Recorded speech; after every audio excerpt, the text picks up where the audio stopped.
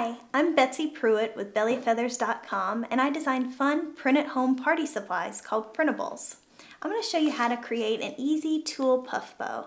These are great for bridal showers and baby showers and even first birthdays. They're just very delicate, and so I think they're great for those occasions.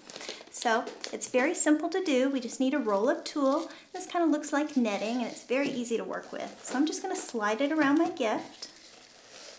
And these are going to be about the length of my bow, maybe a little bit longer. Just give that a trim and tie it in a knot. Actually, slide it back on the present just a tad, and then give it a nice knot. Very secure. And then you can reposition this later if you need to, so it's right on your present where you want it. And now we're going to cut a few extra pieces of tulle about the length of the wingspan that I want my bow.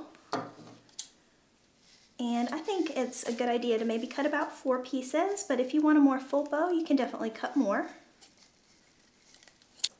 Maybe one more piece. And you don't have to be super precise when you cut this, because we're going to give it a trim in the end. So then I'll just place it on top of my knot and give it one more tie. Nice and tight so it's secure. And then I'll just bunch these all up together, and I'm just going to use my scissors to cut straight across. And this will get it about the size that we want our bow.